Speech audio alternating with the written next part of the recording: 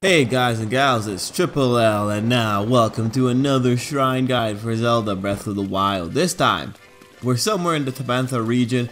We're about to go for a shrine that's hidden beneath the ground. There is a special trigger mechanism to get this shrine going, but I'll show you that once we get the shrine out of the ground. Right now, let's just take off all your clothes. Link has to go nude for this to work. As you will see, it will trigger a sequence. The sequence will trigger and you will get the shrine to pop out of the ground. Let's see if I can...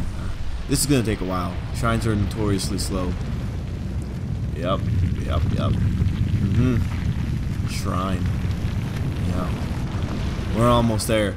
Excellent. Great. The shrine is now out of the ground. Now, in regards to what is actually going on, we're doing the shrine crest under a red moon, and that's the big trigger. You need to do this when the moon has gone red. So really, the moment you realize this thing is there, just go towards the Tabantha region. It's towards the bluff. The bluff.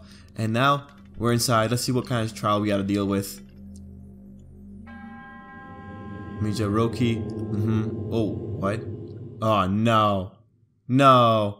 It's a combat trial. Oh man, oh screw it. We're just gonna go nude for this one. We're just gonna do this. Guys, let's just get this trial out of the way.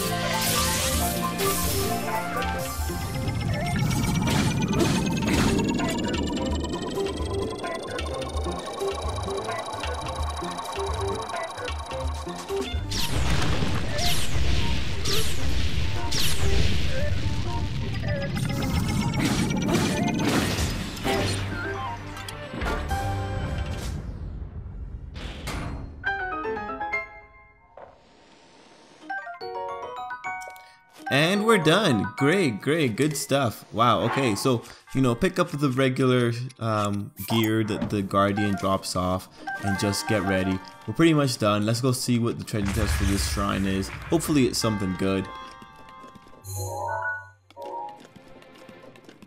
Let's see what's in the treasure chest.